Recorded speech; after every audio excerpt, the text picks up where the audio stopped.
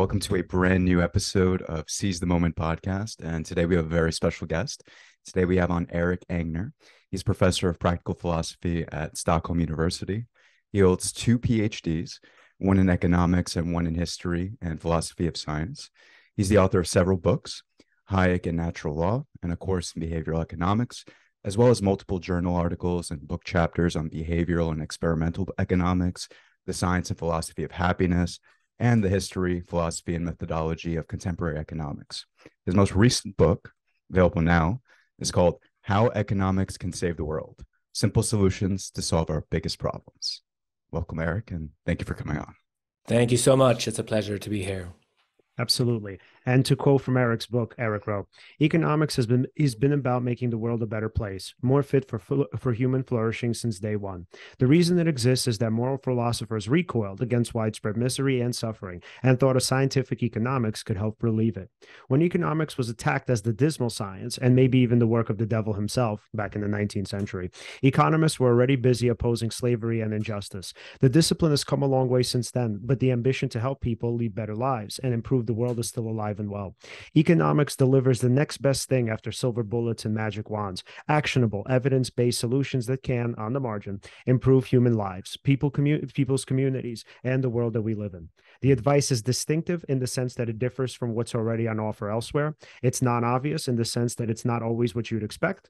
And economics helps us face big challenges and small annoyances. It paves the way for eliminating poverty. It gives advice about how to raise well-adjusted children, and no less importantly for everybody involved, remain sane in the process. It tells us how to deal with climate change and pollution. It tells us how to encourage pro-social behaviors and promote human rights. It provides us with algorithms that save lives and give people what they need. It tells us how to be happy, humble, and rich, possibly even at the same time. And it tells us how to build sustainable and resilient communities within the boundaries set by the planet on which we live. The advice is designed to benefit us, our communities, and the world as a whole." So I love that. And just to begin, I guess, a little bit more simply for our audience, because your conception of economics is a little bit different from what we normally think of. And I love that you address that in the book. So when we think of economics, we think about finance in the big picture. We think about sort of like markets, buying and selling, stocks, commodities, sort of how do we make a living? How do people profit? But we never think about economics in terms of sort of the relationships themselves, at least, popularly speaking. Mm-hmm. So in terms of the relationships themselves, and then broadly speaking about what the resources are and how do we locate them within those relationships. So Erik, can you first define what you mean by economics, and then also tell us about why it was sort of perceived as kind of the devil's science, or, let's say satanic in some way? Yeah, no, that's a great place to start, Leon. I appreciate that. So there are lots of misconceptions about what economics is, right? We associate it with money, finance. We might associate it with greed, all sorts of antisocial behavior, whatever. And we might associate it with some of the figures we've seen in the press who don't always make, an excellent first impression on people. Let's face it. But economics isn't that, or at least it isn't that alone. It is a science of behavior in a situation when resources are scarce. And what that means is when there isn't enough to go around, when there is less around than we would want. In that sense, everybody faces scarcity, independently of how rich and so on we are. We still have to make choices. The fact that we have to make choices forces us to make trade-offs between different goods, and those trade-offs are going to be scientifically interesting. And then, of course, economists are interested in not just the individual level behavior, but in the macro level consequences of behavior. So what happens at the group level or at the nation level when people behave in a certain manner at the individual level? And this is fascinating because there's sometimes like a disconnect between the two levels, right? You might think that what happens at the macro level has got to be the result of an explicit design from some individual sitting there as the, spider in the middle of the web or whatever. But that's often not true. Like, things can happen at the macro level without anyone intending them or foreseeing them. And that's absolutely critical if you want to understand some of the big challenges that we're facing as a species. Right? If you're looking at climate change or antisocial behavior or all sorts of destructive norms that are in place, very often nobody intended for that to happen. These things happen as a result of individual goal-directed behavior. And if you want to solve them, even if you want to just take the first couple of steps toward solving them, it's going to be critical to have a proper appreciation of the process by which it emerged. And that's sort of one of the things that economics can tell us about. I love that. And thinking about it, just because we've had several people who are experts in conspiracy theories on. So it's like we tend to think of, so poverty is the first chapter that you start off with. And we tend to think of blame, right? So who do we blame for something? I think a lot of times it's because we're looking to either obviously sometimes problem solve, but also sometimes to kind of get the problem away from us, to say that's your fault. So when we think of poverty, we either, if let's say you're a conspiracy theorist, this is why I'm on the subject, you think there's this sort of global elite that's keeping everybody down and keeping everybody poor. But if you're a little bit on the further kind of right, or actually in the more middle right, you tend to blame people. You say, well, poverty is your fault. So how would economics in this case address poverty, and how would we ascribe sort of responsibility or assign responsibility? Well, so lots of aspects to that problem. Like, first off, I think many economists would say that the thing that needs explaining isn't so much poverty as riches. So humankind was poor for basically the duration, right?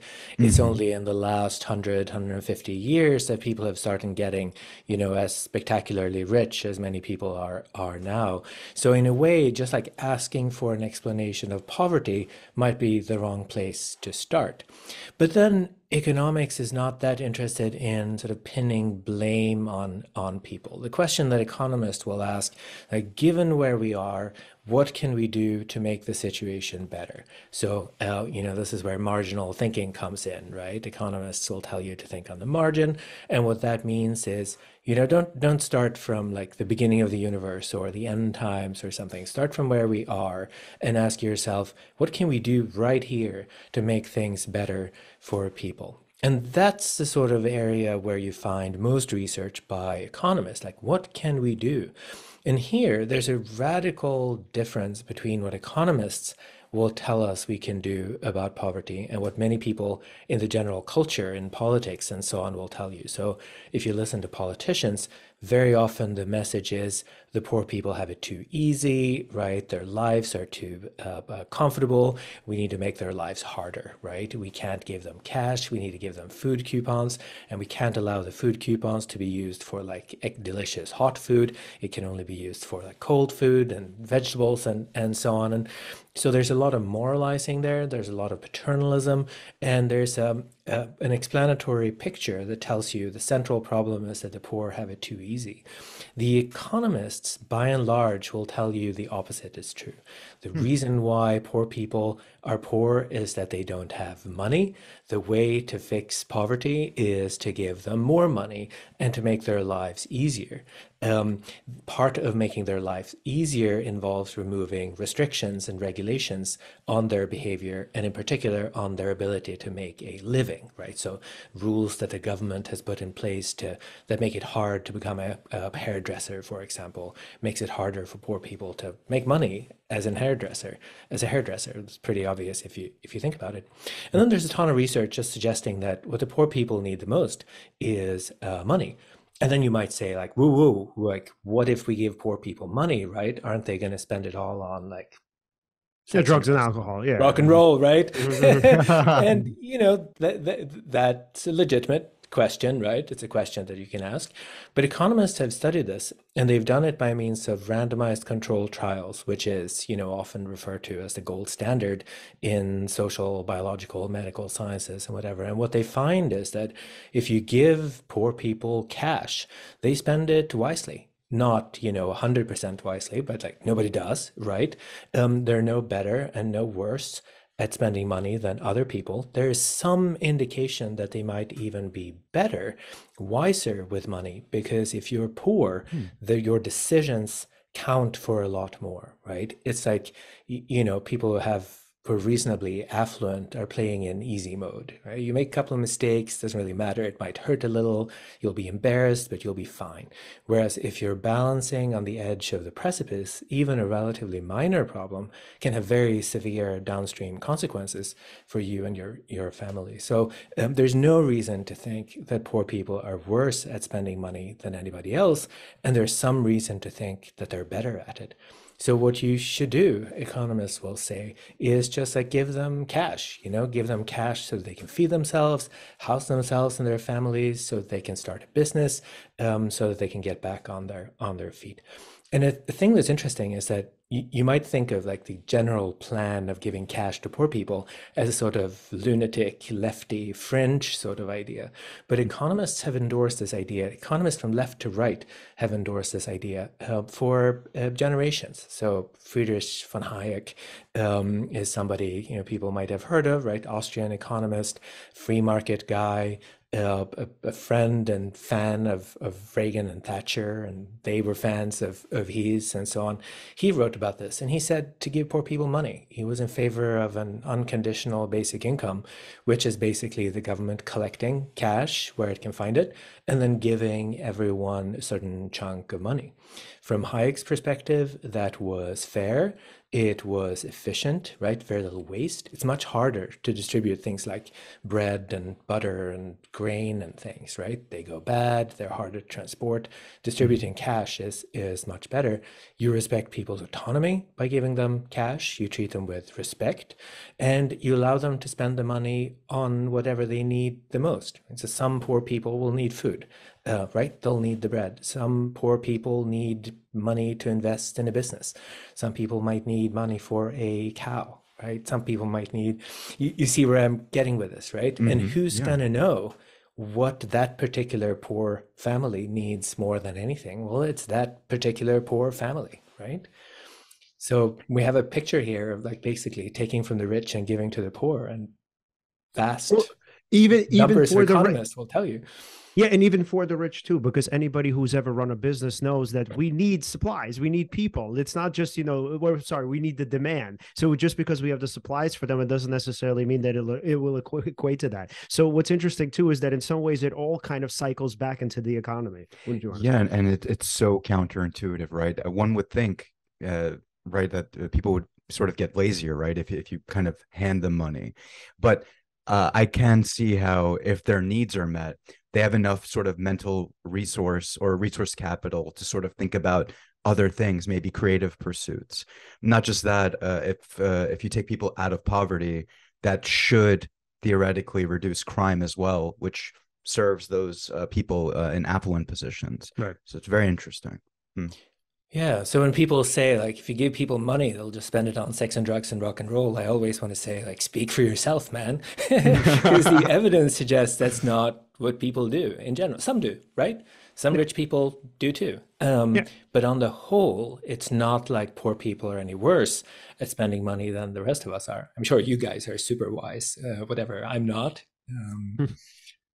Yeah, and with this, personally, what sort of comes to mind is even something like Maslow's hierarchy of needs. Like, of course, people are going to focus on their needs. So if you think about somebody surviving, I mean, unless somebody is a significant, let's say, addict, I mean, that does happen where sometimes with something like addiction, people do spend money more so on the drugs than anything else. I mean, that does happen. But for the most part, if people need food, I mean, they're going to eat. So again, if you think about like the hierarchy of needs and you think about getting them obviously met, I mean, the idea is it's like, as the pyramid goes higher, when you're trying to get those needs met. So you're probably going to spend the money on the lower rungs of that ladder as opposed to some of the higher ones. And I would argue maybe not drugs, but the higher ones are like fun, self-actualizing and, let's say, I don't know, whatever it is, having a good time in the world. Or just skill building, right? Yes. If you're in a sort of a survival sort of mode, right, you cannot think about anything except for just getting the resources you need just to make it through the day. Right. But if those needs are met, then you can start thinking about those things. You now have time resource where you can work on building skills or making connections or Right. what have you. Right. Yeah. No, exactly right. I mean, you're getting it. So I should add though that this is only like part of the picture, right? There's a lot more to this. And no economist would say that we should just toss money at poor people and walk away, right? There are other things that might be useful as well. So if there's addiction, right, specific kinds of interventions might be suitable for that. But it's important to understand also that the sort of interventions that economists suggest and sort of things we'll be talking about today aren't normally seen as, something that can replace everybody else. So when economists say it's good to give money to poor people, they don't mean we should stop everything else we're doing for poor people. We might need to do these things together, right, at the same time for best effect. Yeah. And so this also makes me think of what we have in the US as what we call the welfare queen here. And so what's interesting about how that myth spread was it was actually based on it was a real person, the person who was the welfare queen. I do not remember her name. And it was this lady who legit, like she had a ton of money. She was, I think, a madam where she had hookers who were working for her. Or sex workers, whatever you want to call them. So she had these people working for her, and essentially, so she pretty much scammed the system, right? And Reagan pointed her out, and he said, "Well, look, here's the evidence that these people are doing this." And this trope, it's sort of passed on from generation to generation. Even though when you look at the data here, very few people actually scam the welfare system. It's not that it doesn't exist, but it's so minuscule compared to probably even white collar crimes that happen here all the time, notoriously. And somebody like Bernie Madoff has stole way more money probably than the entire population has scammed welfare. So what's interesting about that is that, you take this idea and with something, called the availability heuristic, and it pops up from mind to mind because it's so easily available. You can point at that person and say, oh, well, see, this is what happens on welfare. But again, it's so interesting because it's literally just a couple of people who are doing this. So this lady was a sociopath. I mean, these diagnoses, they exist in very few people in the population. But again, this trope is so popular here. And it sort of begs the question of why is it? So, I mean, maybe this is a difficult one to answer, but why is it that you think that people are they're kind of so set on just kind of hanging on to that and saying, you know what, I'm not giving my money to these people. It's not going to benefit them and it's not going to benefit me. Well, you mentioned part of the story, I think, which has to do with availability, right? We've been told these stories about individuals who are scamming the system or whatever. And obviously, as you say, these people exist, right? There are people like this. And there are people like this in every stratum, too. And part of the problem here is that stories like these are so extremely effective. They really have an ability to grab our attention and sort of enter our mental life. This is great in many ways, right? If you like reading novels, short stories, that's wonderful. If you write, if you're trying to direct people's attention, using it by means of stories is very effective. But we also have an ability to sort of be led astray by stories. We think these stories are so vivid, which causes us to think of them as more common than they are, which gives them completely unreasonable weight in our deliberation. The antidote to this kind of negative effect of stories is data, right? If you go out there and look at data to see how many people like this are there, how many people of the other kind are there and whatever, then you can begin to get a sense for where the problem really lies and what you can do about it. But most people can't handle data in that way. Data are hard to process. They're hard to analyze. And the moment you hear one of these vivid stories of a welfare queen or something, your theoretical understanding might go out the window. And so this is a challenge. It's a challenge for everyone who works with science and data, right? We will use stories. We ought to use stories to convey information. You've noticed I do that in the book, right? The reason why I do it is that it works. But we also need to be alert to the ways in which stories lead us astray. And this is a great example of that. I love it. And it seems like in terms of if we could pick on, let's say, one theme, I mean, obviously there are several, but if we could pick out one theme from the book, I mean, it seems to be resource allocation. That seems to be super important. So now going into climate change, it also, again, seems like using resources is sort of, if not the answer, one of the main answers. But again, people don't like that. People hear something like carbon tax and they would say, oh my God, I don't want that. That's big government, big brother. I want nothing to do with that. So how do we tackle that? Yeah, so it was one thing about climate change is that people might not know is that economists are by and large agreed on what needs to be done. Economists are by and large agreed on the fact that it's a major problem, that humans caused it, that it requires urgent action. And what economists sort of overwhelmingly agree on is that we should handle it by taxing the people who pollute the most. There was a call for action that came out just a couple of years ago after the big annual economic conference in the US. That's been signed by thousands of economists, and economists from left to right, some very prominent figures as well. The story here is that if you tax the people who pollute, the people who generate the carbon dioxide and the other greenhouse gases, well, then you're going to make their life harder. You're going to make their products more expensive. Relatively speaking, that's going to make the other products cheaper. So what does that mean? Well, it means that consumers will shift to goods that are produced in a less carbon dioxide intensive kind of way. That's going to put pressure on the polluters, so they're going to have to be more efficient. They're going to have to figure out a way to do whatever they're doing with less emissions, and they're going to have to find sort of ways to transition away from that kind of operation.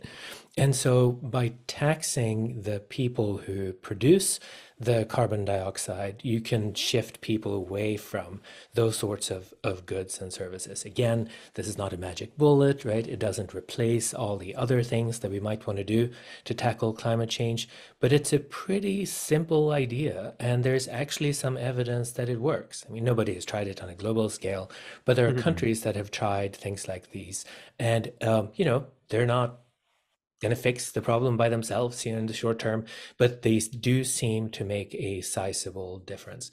And it's just fascinating. There's several things that are fascinating about this. One is that the economics profession, which is otherwise quite diverse, I mean, there are people on the left and on the right within the profession, right, that they virtually, very large numbers of them agree that this is the way to deal with the problem. That's fascinating in its own right. And that's kind of fascinating that so many economists can endorse this particular plan. They've articulated a plan. There's a website that explains it, I think, in human readable terms. And yet this initiative has had virtually zero impact on the public discussion about climate change. It's kind of curious, right? Economists, I guess, are not very good at sort of setting the agenda, getting their ideas out, but there's also not a whole lot of demand for economists' ideas. Like, some people think economists get too much attention at the expense of whatever it is, anthropologists and sociologists and philosophers, and maybe that's true, but even so, like, economists who have this suggestion that might work, that could be implemented, has had very little impact on the conversation. Yeah, and in terms of misinformation, I remember, I think this was maybe about 10 years ago. I mean, maybe he's still saying the same stuff, maybe not. I mean, I'm hesitant to bring him up, but I will. Alex Jones. So the way he used to present the carbon tax here was that essentially everybody's kind of contributing to, in his understanding, or, if you could call it that, I don't know. Okay, so, but in his kind of conception, he says essentially everybody's contributing to the carbon footprint, and, the big brother kind of narrative, in the narrative, right? So in the big brother narrative, everybody's contributing to the carbon footprint. We're all eating meat. They want to ban meat, and they want to tax you for eating meat. So of course, when people listen to that, they're going to say, oh my God, they want to tax me for eating meat. I don't want that. So what happens is the two get conflated. It goes from, okay, carbon tax on the so-called polluters to like, all human beings are polluters because we're eating meat. So obviously I'm assuming that's not the intention behind the carbon tax. They don't want to tax everybody who eats meat. That's not the idea, right? Not under that description.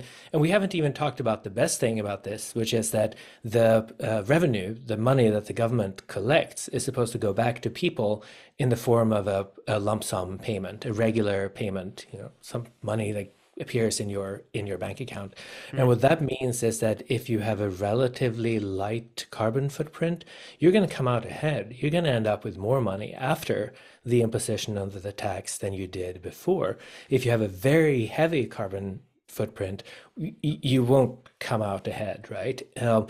But that has to do with choices that you make as an individual, of flying private planes to the Bahamas and eating a lot of meat and whatever it might be. And so there's no ban involved in this, right? You can still do these things if you like. You just have to pay for the cost of, the degrading climate. And it's not a sort of leftist authoritarian proposal either, because the whole idea is to harness the power of the market, right? The market is amazing when it comes to innovation. You give companies free reins and the ability to innovate, and they will, right? And what the tax is supposed to do is supposed to drive that kind of innovation. So this is a market-based, from that respect, you might think right-wing suggestion, but yeah, I think we should try it. It's not the only thing we should do to deal with climate change, but it's a pretty good start, or it would be if people got around to implementing it. Right. And just to be clear, we're not saying that people who eat meat are going to be charged thousands upon thousands of dollars in taxes. Correct. Right. Like one steak is not going to, translate into, I don't know in dollars and cents, right? Or in cents, but it's not going to be like that much.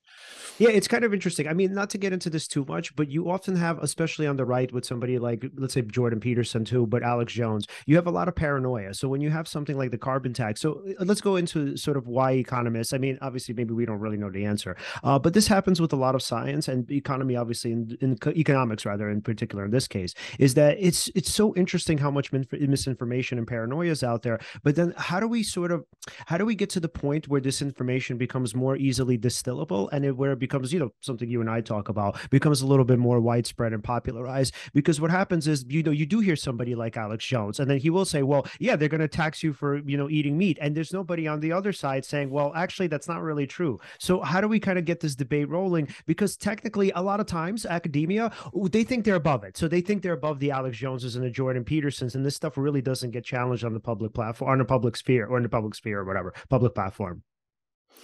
Yeah, no. So how do we deal with this? I don't know. I mean, there's a literature, and you guys might know this as well as I do, right? But on sort of science denial and fact resistance and so on. And part of it has to do, or the story that people will tell now is that to some extent there's a lack of literacy, right? There's low scientific literacy. People don't quite know how science works, and how scientists come up with their ideas and what it means to defend a scientific theory and whatever.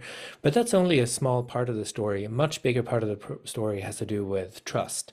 Right. Like, why do people trust some figures and not others? Why is it that some countries have really low levels of trust, others have pretty high level of trust?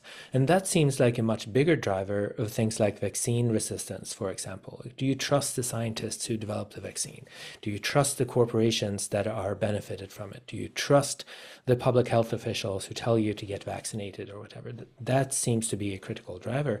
And so from an economics perspective, then we should think about, like, how do we get people in general to trust economists? Like, how can we present ourselves in a way that makes people think of us as one of the, member of the helping professions? Because they very much don't, right? Economists have a terrible reputation. I was thinking just the other day about economists in the public eye, and there's no major figure in media and film and fiction that's an economist and that looks good. Guess what? You are literally the first ever economist on our podcast. Yeah, I kid you that. And you are honestly the only economist I've ever known. You know what I thought you were going to say? What? I thought you were going to say, Eric, you're going to be that person. No, technically he is on our podcast. No. I mean, in general. Yeah. To your point, Eric, I agree with you, right? I even had this thought as you were speaking, that in order for certain behaviors to change on a sort of a mass level, or at least for certain ideas to be accepted, it seems to be that usually somebody like either a celebrity or somebody who happens to have rapport with a mass group of people tends to be able, when delivering information, it gets accepted as authority, essentially, right? So it's interesting to me. I feel like, at least currently, the medium through which people will actually go with on a mass level information, it might actually be via podcasting. When, for example, let's say Joe Rogan has either an expert on his show, or maybe he keeps touting a particular idea, be it true or not. It seems that, because of the amount of listeners that sort of take in that information. I mean, it seems to transfer well that way. And then when somebody like, let's say, I don't know, if we're talking about vaccines, like Fauci, let's say, well, of course, I think the government had an interesting strategy by having him come on weekly to have more exposure to an audience when delivering information about vaccines. So I think that they were trying to think about how to approach this to get people to trust the information. So I think they were doing something smart from their end as best as they could, but it's clearly it's not enough. Like somebody who's delivering information on of that level needs to have more rapport. Right. You know, even the president now delivering information, it's so polarized, whether, you know, if you're on the left or on the right, that it's not massively accepted when the president even speaks, and that's the leader of the country. So I think you're exactly right. You're right about podcasts. So traditional media are wonderful. So I read the New York Times and the Washington Post daily, and I'm getting a lot of information out of there. But the problem, of course, is that the people who read the New York Times are the people who already trust traditional media, and that's going to be correlated with trusting the government and trusting public health officials and whatever. And so that's fine, but you're not going to reach the people who most need the information, right? Who Right. most need to get to get that information. And I think we do a terrible job at it. Sometimes I think about marketing, and some products then come out that really like flop, like Google Glass apparently, or I'm told, falls in this category. And the glasses with like the built-in camera and whatever. And Yeah. apparently the technology was pretty good at the time, but in the public eye, the technology got associated with a really dorky kind of Silicon Valley type of man and a social, antisocial kind of behavior, because apparently these young men were walking around taking pictures of unsuspecting women, right, with this. And so the product went down, not because there was anything wrong with the technology, but because of the marketing, right? They should have figured out like who the attractive, appealing people are and giving them the glasses first, right? And I feel like we're making the same mistake in academia and in economics, because here we are, like the dorkiest, one of the dorkiest professions, trying to go out here, like reaching people, and we're not doing very well. And maybe it's because of us, right? Maybe we should hire somebody. Right. I don't know. Well, Actors. I Honestly, yeah, maybe that's the way, or at least, I mean, honestly, there are many. So when Joe Rogan, for example, first came out with this podcast, I was actually I started listening essentially from day one, right? And so there are a lot of experts that he would have on the show, authors, you name it, right? And people that I got to listen to in a long form fashion, 2 hours, 3 hours, speaking about whatever particular topic. And that actually was a great way. And I consider myself, of course, as one of the masses, right? I think we're all part of that in one way or another. I know there are different demographics and, age groups and all that, but essentially, there's information I never would have gotten exposed to if I didn't hear it on a podcast like that form of media. So I don't know. I think there's still hope to get like the most essential knowledge out there. It just has to, I don't know, opportunity and luck, and I don't know. And then because it's strange how things become viral, right? Even somebody like let's say Rogan with his long form, podcast, people used to think that you couldn't even a mass group of people couldn't sit down for more than a few minutes to listen to something. Like you almost like marketers even assume low intelligence, and they just market to the most common denominator essentially. Right. But there's actually sort of an untapped group of people that apparently do have the attention span that maybe were underestimated for some time. So maybe there's still a way to reach them, and that could be a huge group of people. Right. So I don't know. Right. Yeah. And we need to meet people where they are, I think. So I Yeah, can think yeah. of one sort of shining example, and it's the Italian economist who's translating the book into Italian, Luciano Canova. He's on TikTok and he has whatever, 50, 60,000 followers, sort of explaining economic ideas daily. And he's doing a wonderful job with it. In the US, I don't know that we have anyone quite Yeah. like this. There are some economists, Justin Wolfers, Tyler Cowen, Betsy Maybe Paul Stevens, Krugman. Paul Krugman, who are Yeah. on the news, but they're It's not not accessible. It's part not of the accessible. demographic. Yeah. They're not, I don't think, on TikTok, right? And somebody ought to be. And there's so much to talk about. Like you mentioned the dismal science, right, at the outset, and so let me pick up on that and just ask if people know why economics is called the dismal science. I bet the answer is no. So people use this as a slur. You get it oftentimes, I think, from sort of left-wing progressives who think of economics as sort of dismal or sad or depressing because it paints a picture of human beings as like mechanistic entities consisting of little atoms, and the message being boring and two-dimensional and so on. But that's not at all, none of that is true, by the way, and it's not at all the story. So the story is that back in its infancy, when economics was a fresh science, in the 19th century, economists were arguing for equality, the equality across people, and they were arguing specifically against slavery in the Caribbean. And so there was a historian in the UK, Thomas Carlyle, who was very upset about this. He thought it was completely ridiculous for the economists to oppose slavery. And he's the one who came up with the term, the dismal science. Dismal at the time or previously was associated with the devil and darkness.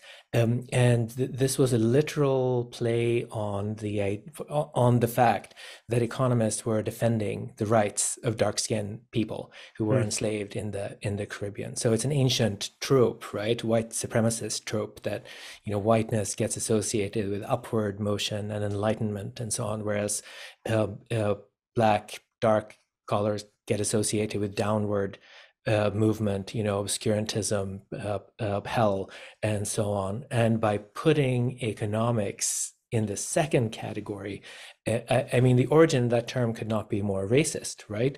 And yet people don't know this. Like, what a PR opportunity that economists have completely bungled. Wow.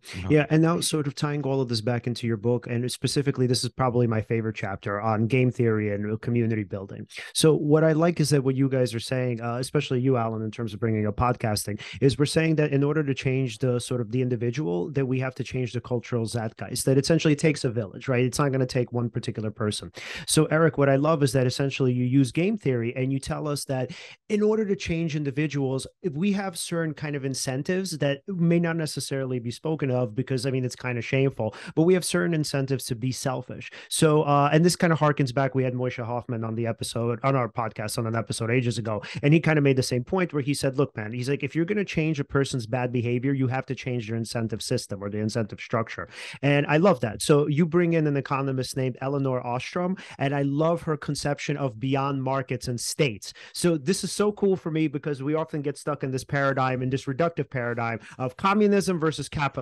Do we want the markets or do we want the states? And she essentially argues like, no, we don't really need either in the way that we think of them. We don't need them in these extreme forms. So what she says is essentially, now we're going into game theory, is essentially we're fundamentally changing the structure of incentives for people. So what does that mean, right? That means it's not that there's a kind of government or the market, the invisible hand that's doing this. It's essentially us. We're doing this as a community. We're saying like, look, man, if the incentive structure for me is going to be really difficult and it's going to make it really difficult for me to do the right thing, right? I'm willing to work with the rest of you to change that structure for all of us. So it's like, I get that I have these temptations and these traps that I want to fall into. So I'm going to try my best not to do that. And I love the example that you give. So Erik, can you tell us a little bit first about game theory? And then can you give us the example? Because for me, I love it. I thought that example was so perfect because I can find myself in that situation thinking like, you know what? I want to do the selfish thing, but if he and I work together, I can see how I can overcome that. You're talking about the prisoner's dilemma Yes, example. Yeah, yeah. so classic story in economics, right? The basic setup is like you have two prisoners. They've been caught by police, they've been separated, and they're being interrogated.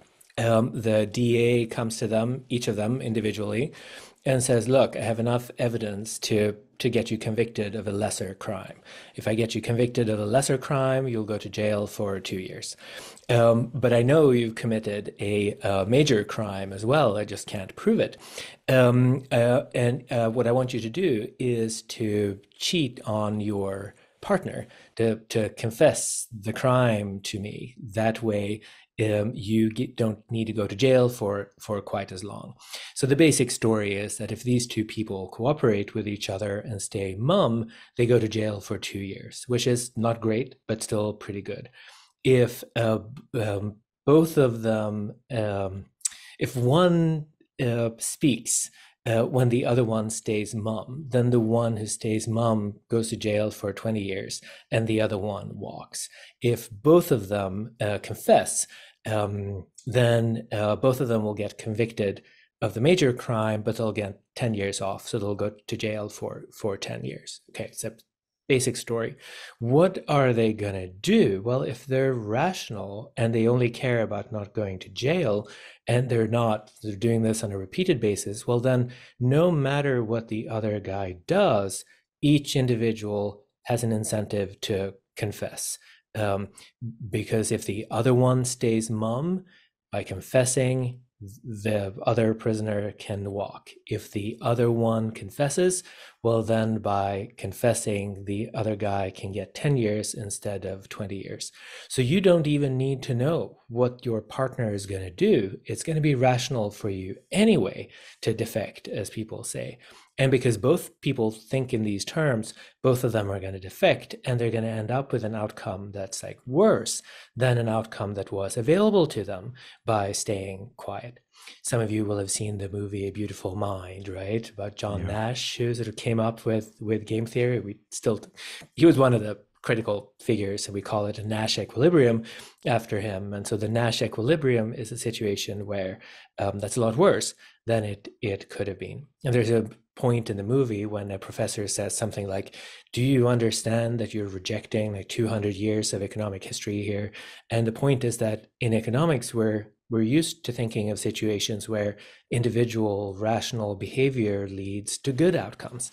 This is what Adam Smith was on about when he talked about the invisible hand, right? It's a situation where all of our efforts lead to a desirable outcome. But in a prisoner's dilemma, we have a situation that's the opposite of that, where individually rational behavior leads to really bad outcomes. And this is the sort of situation I was talking about at the beginning, where like nobody intended that bad outcome, right? Nobody wanted that to happen. That outcome happened as a result of goal-directed individual behavior. And if you want to change this, it's not going to be any good to go to the people and say, no, you should stay mum, right? You should cooperate. You should be good. What you need to do is to change the incentive structure that makes people behave like this. So for example, right, suppose the prisoners, before they commit their crimes, go to a local gangster or mafia boss or something, and they say, "Hey, if we ever speak to the police, right, if we ever confess, we want you to come kill us." Right? That sounds like it could never be in your interest to go to a mafia boss and tell them to kill you if you do X, Y, and Z, right? But given that you've said that ahead of time, when you end up in the DA's office, you have an incentive to stay mum, because all of a sudden you're not looking at walking, right? You're looking at death. Mm-hmm. And so this is a gruesome version of the story, but the point is that if you really want to change behavior, what you need to do is you need to change the incentive structure. You need to change the situation in which people find themselves. And the economist that you mentioned, Elinor Ostrom, who people really should know more about, she was the first female Nobel Memorial Prize laureate for one thing.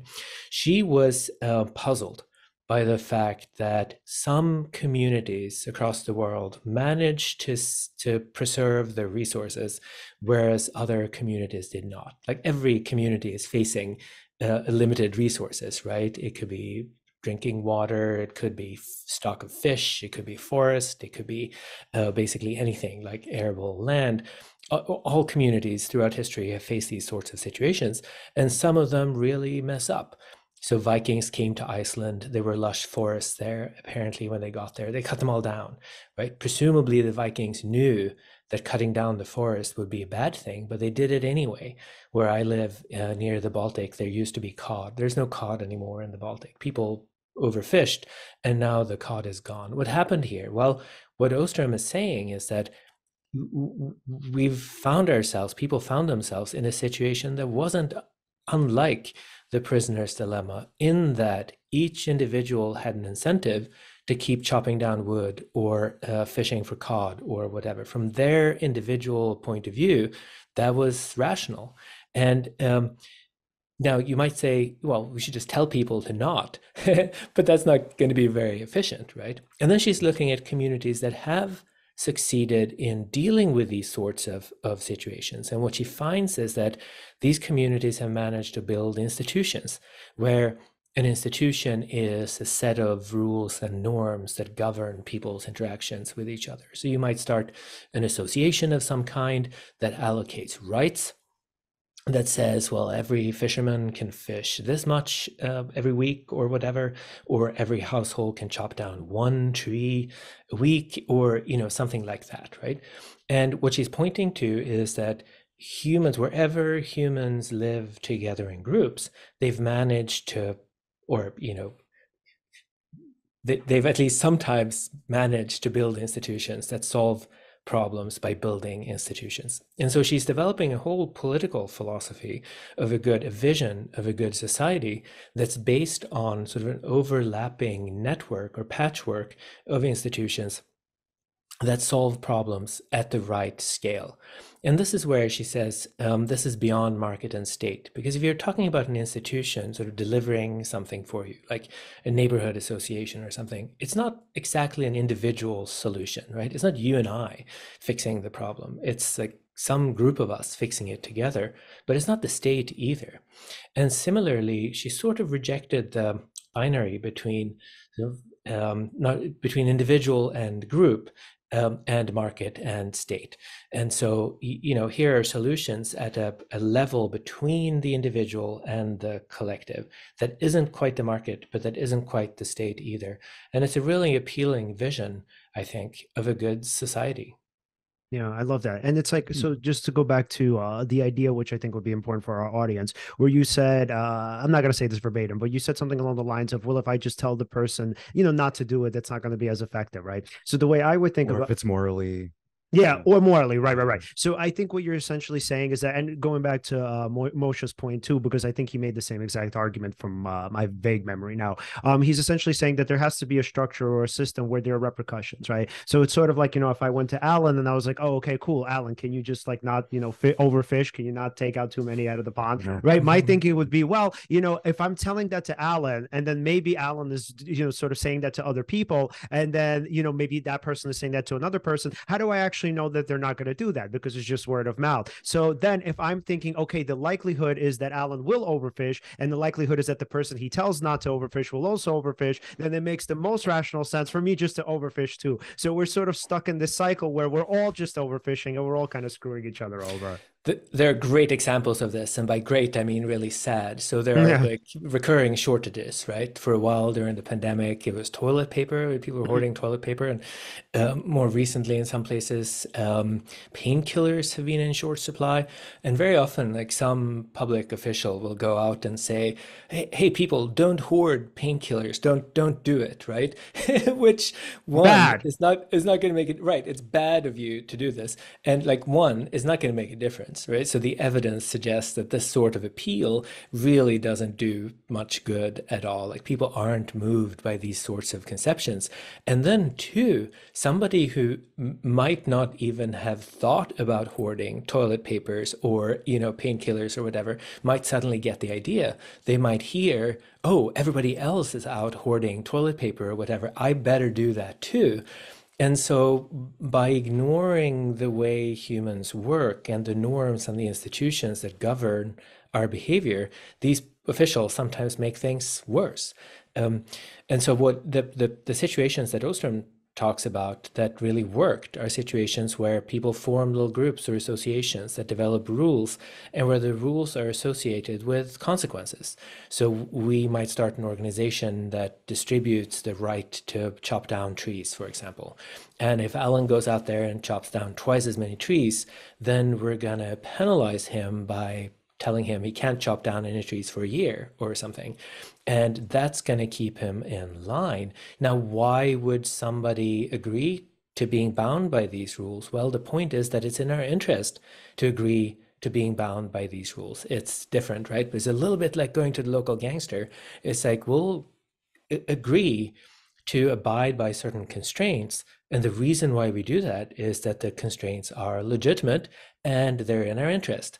And so if you can think of institutions like that to save forests, to save fish stocks, to prevent deserts from spreading, you might do a whole lot of good, certainly a lot more good than preaching about it, just telling people they shouldn't do whatever they're obviously doing.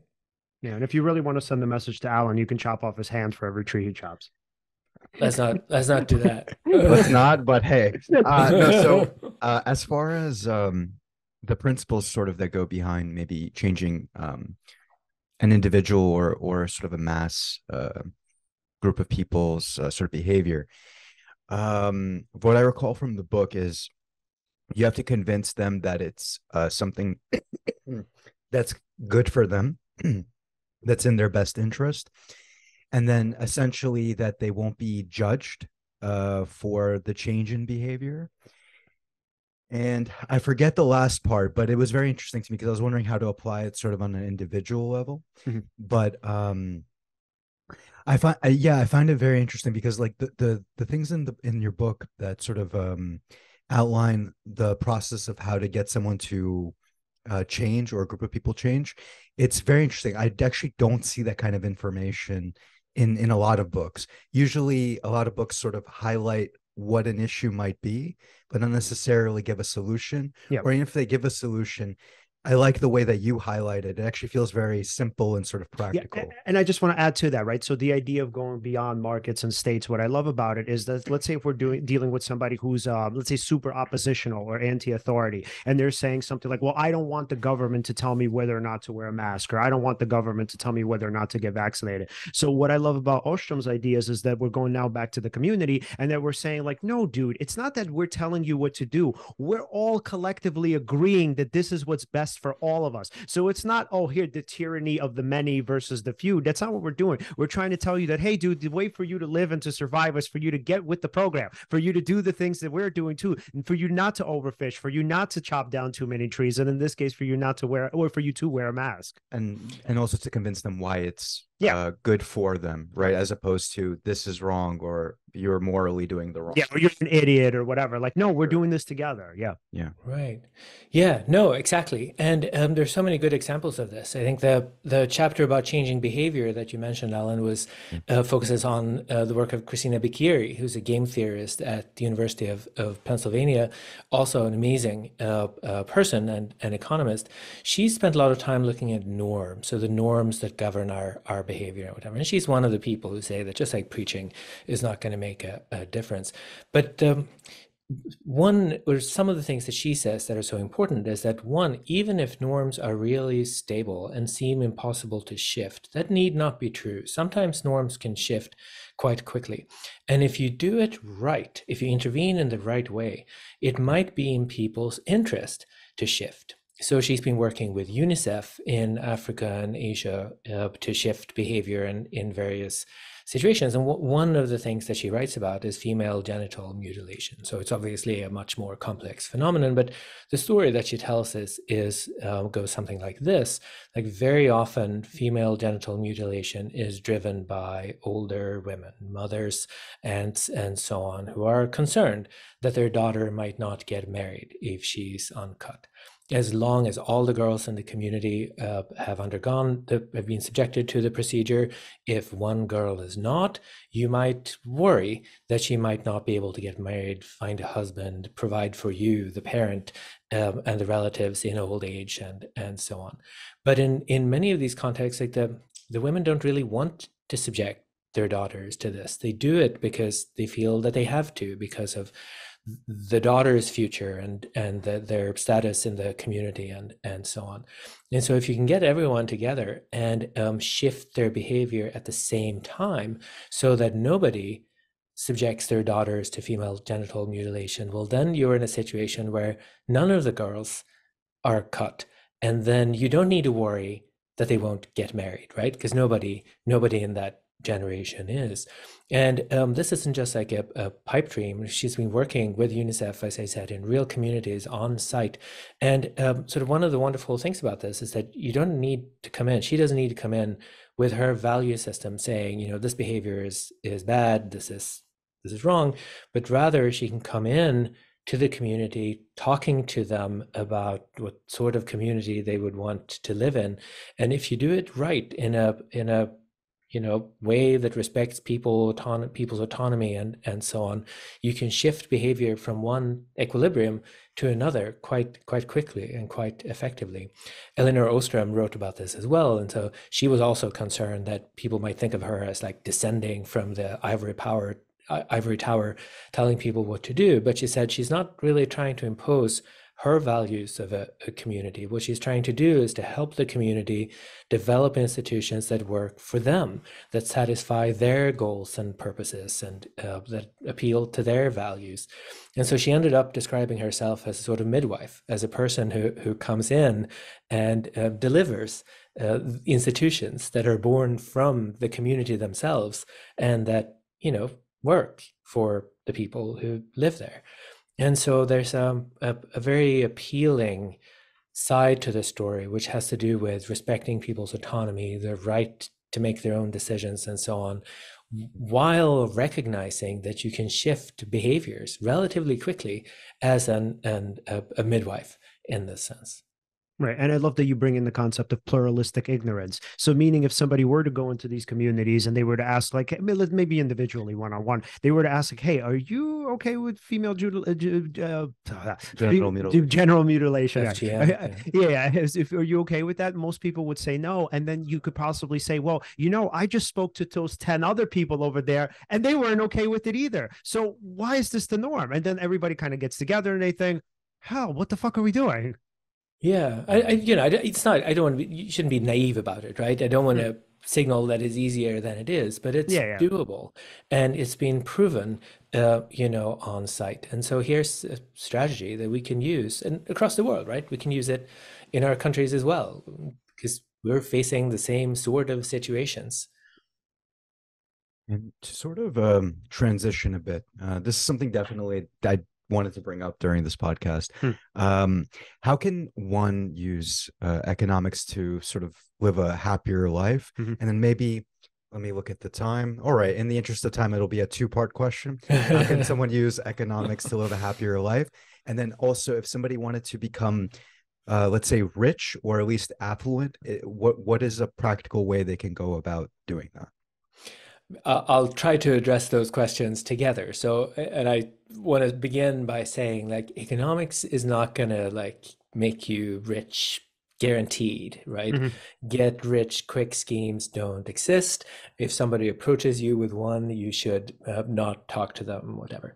What economics can give you are sort of little tools that you can implement that on the average, like on the margin, meaning like from where you're at, can help you move in the right direction. And when it comes to saving money, lots of people get seduced by various new schemes, Bitcoin and blockchain and crypto and so on, right? And in that general space, there are lots of promises of getting rich quick and whatever. Economists will tell you, by and large, to be extremely skeptical of that and to invest, if you can, in index funds. So index funds are sort of mutual funds that are managed by a bank or some institution that basically they'll spread your investments across the entire stock, across every stock in the market, roughly, so that your investment will track an index. What that means is that you're not guaranteed to make any money, right? You might still lose, but on the average, on the whole, this is going to give you the best bet of getting rich of any of the strategies out there. And this is another thing that economists agree on, actually. Like, there are lots of jokes about economists being unable to agree on stuff. But if you ask them, overwhelmingly, they will say that if you're not a professional, right, and if you don't have inside information, which, by the way, it's illegal to trade on, right, what you should do is to try to save if you can, and put it in index funds. By and large, when it comes to happiness, the story is similar. There's nothing that's going to guarantee. There's nothing that will make you happy guaranteed. If somebody promises you that, it's going to be a scam or something, right? You should not listen to them. But there are a couple of things that you can do that should help you on the margin. One of them is not comparing yourself to others so much. This is very hard to do. Like, if you're driving down the freeway, you're going 60, whatever. If the next car is going 70, you're going to feel like you're traveling slowly, right? You might be tempted to speed up. Whereas if you're overtaking somebody doing 50, you're going to feel like you're making good speed, right? You're driving fast. It's difficult for us to assess like how well we're doing in life on some absolute scale. It's a lot easier to sort of look over your shoulder and look around and see like, how are the other people doing, right? What about my brother-in-law? What about the neighbor? And you find when you do that, you find yourselves in the, keeping up with the Joneses sort of situation where you might be trying to get a nicer car than your neighbor. You might succeed for a brief period, but then if your neighbor is like you, they're going to try to get a nicer car than you have, Right. and then they're invest more in that car, and you're going to move up like this. So, like, relatively speaking, nobody will have gained, but in absolute terms, you will have lost because you're plowing money into cars that you could otherwise have spent on things that are more likely to make you happy. Right. So And that's just one thing that I think is real useful. And I think we could all probably think about this a little bit. If you think about your salary or, whatever race you got, like, it's really hard not to think about what races the other people got. But spending too much time thinking about that is a pretty surefire way of being unhappy. And if you can avoid it, that might be good for you. 100%. Definitely comparing with others instead of paying attention to what's going on with you and your surroundings. Definitely. Could you maybe speak on the concept of opportunity cost, what that is, and how maybe if somebody understood what opportunity cost is, how that could really benefit them? Yeah, so opportunity cost is like one of the most basic concepts in economics. If you take an intro course, you might learn it the first or second week or something. Yeah. And it's basically like the best option that you do not choose when you make your choice. If you decide to spend an evening like going to the movies, right, there are 2 hours right there that you could have used in some other way, like listening to your eminent podcast, for example, right? And the basic thought here is that in order to make wise choices, you have to pay attention not just to what you're doing, but to all the things that you're not doing and the value of those other things. And this is an idea that has a lot of explanatory power. So during the pandemic, journalists would sometimes call me as a behavioral scientist asking like, why do people do these crazy things? Like, can you explain like what's going on here? And at some point there were data suggesting that young people were more reckless than old people. So there were journalists looking around and they saw people hanging out in parks. They saw people, standing too close to each other in restaurants and bars and whatever. And many of them were young people. And so journalists would call me and they'd say like, what's wrong with the young people? Like, don't they get that there's a pandemic or whatever? And I'd point out two things. One is that the people that you see in bars and parks behaving irresponsibly is a sharply biased sample, right? All the people who are home being responsible, like studying or something, they're not visible to us, right? So we need to factor in like all the people we can't see. But then too, like you have to think about the opportunity cost of staying in. So if you're like me, middle-aged, comfortably off with a couple of kids, a relatively large apartment, more books than I can read, more wine that I should drink, not going outside is not such a big deal for me. It's basically what I would have done absent the pandemic, right? I don't go out that much. So to me, staying in is not a big deal. But then you think about a young person, somebody, maybe shares a room, living with their parents. Some young people are dealing with challenges like domestic violence, drug problems, alcohol abuse, and so on. Asking somebody like that or staying in for a person like that is a very different proposition, right? The cost is much higher. And the key here is to think about the opportunity cost. And if you do, you'll see that the situation facing the average middle-aged person and the average young high school student is very different. And if high school students more frequently choose to go out, even when the recommendation is to stay in, that doesn't need to mean that they're less responsible or less morally advanced or anything. It probably just reflects the different opportunity costs.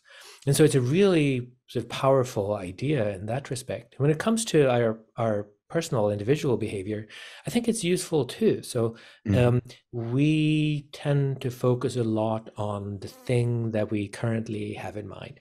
You're thinking of like upgrading your phone, maybe get the latest iPhone, or buying something, a fancy car, or a new sparkling watch or something like that. Sure. You might think that the car or the watch or the phone or something will make you real happy. And if you spend too much time thinking about that, you're likely to underestimate the amount of happiness or the benefits that you can get from investing in something else, right? Whatever the dollar amount is, if it's 10, 100, or 10,000, there are other things out there that you can do with the same money. One, you can save it, right? You can give it to somebody. You could invest it in something that has to do with friendship. You can ask if you could take your friends for coffee, right? There are lots of things that you can do with that money. And obviously you can't think through like every single thing you could possibly do with any given amount of money, right? That's overwhelming. But forcing yourself to think about like, what could I do for this kind of money and this amount of time if I didn't spend it on this thing? I do this a lot. Like I get seduced by the ads, right? There's a new iPhone, I really want it, like I want it now, and so I have to talk me out of the urge to go buy one, and this is the way that I do it. It works much of the time. Yeah, and opportunity cost is such an incredible, like, of course, it is an easy concept. It is something taught in, Eco 101, but it's so powerful in the sense that when you start to ask yourself, what else can I be doing with my time? It encourages metacognition, right? You can't even be, as long as you have this concept in mind, you can't be stuck on a particular thing, like whether you are thinking about that next iPhone, or it could even be, let's say, ruminating thoughts, or just, let's say you're in your head, you're thinking about something. Maybe all of a sudden you think about opportunity costs. What else could I be doing with this time? Right. Maybe I shouldn't be thinking about this thing over and over again, whatever it is. For example, right? Or staying in versus going out, or dating this person versus dating this other person, right? It applies in every domain of life.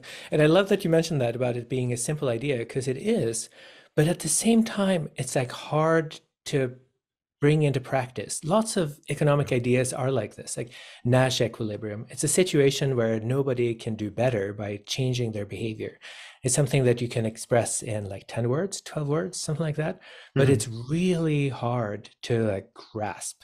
I'll teach it, people will repeat it back to me, then I'll put an example on the blackboard and it will all fall apart.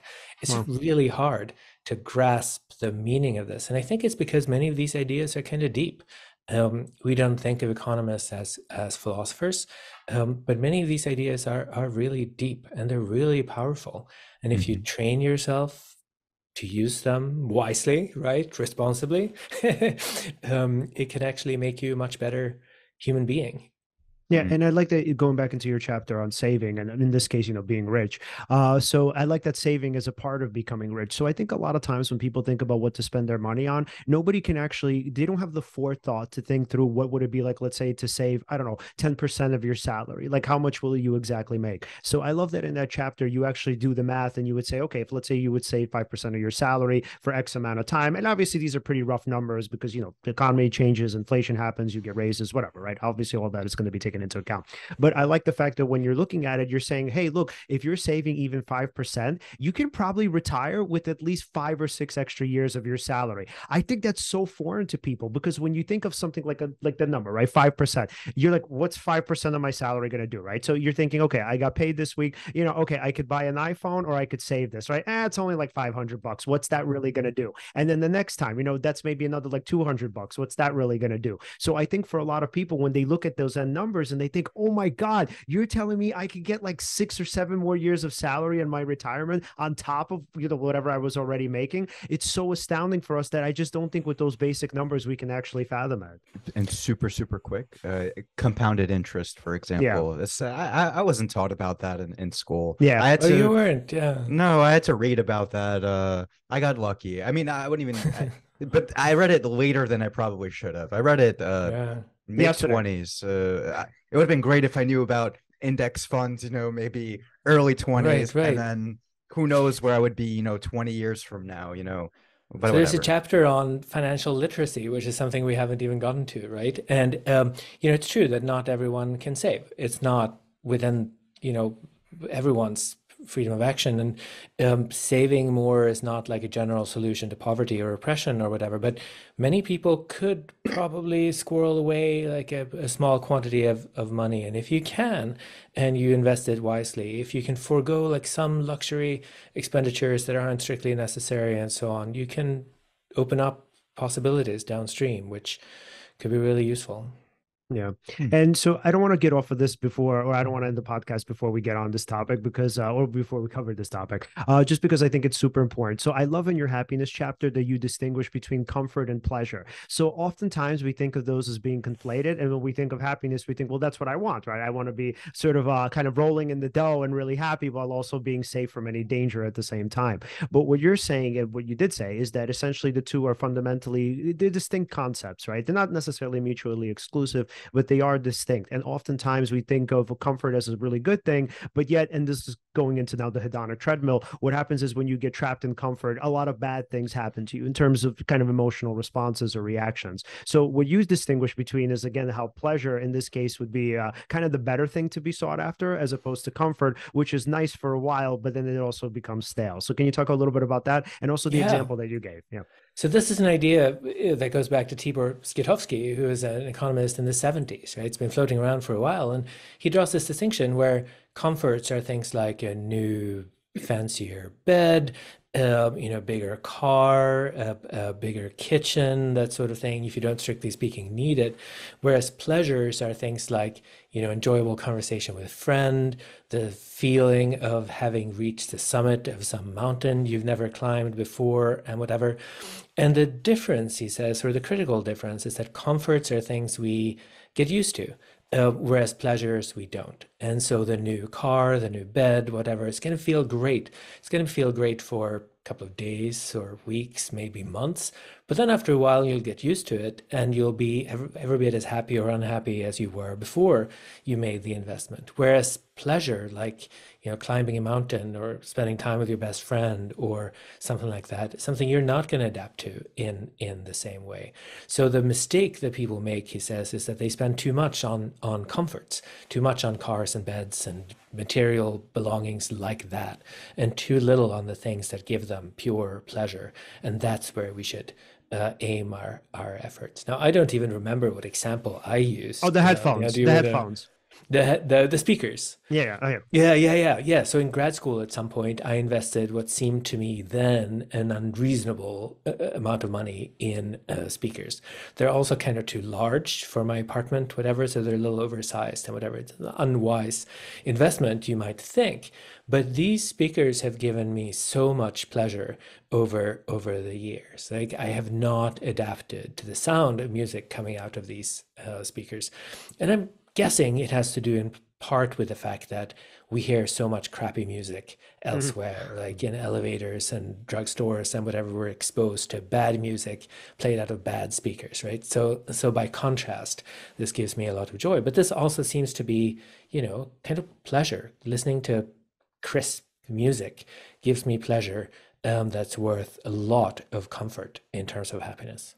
Yeah, if I had to guess, what I think is going on is there's a sort of reinvention because there's something new. So it's not just the speakers, it's the music as well. So there's constantly, I'm assuming, to whatever extent, Right. some new music, right? Sort of being Yeah, pumped yeah. into those speakers. So if you think about that even in terms of relationships, so let's say I prefer, I don't know, a car to a girlfriend, hypothetically, right? Or maybe the car is a means to that. But the thing is with the car, it's not going to be new, right? With the relationship, you're always dealing with new problems. You're always developing it, progressing it, growing it. Whereas like with the thing or the item, I mean, if it's just the same and if it doesn't change, eventually it becomes stale.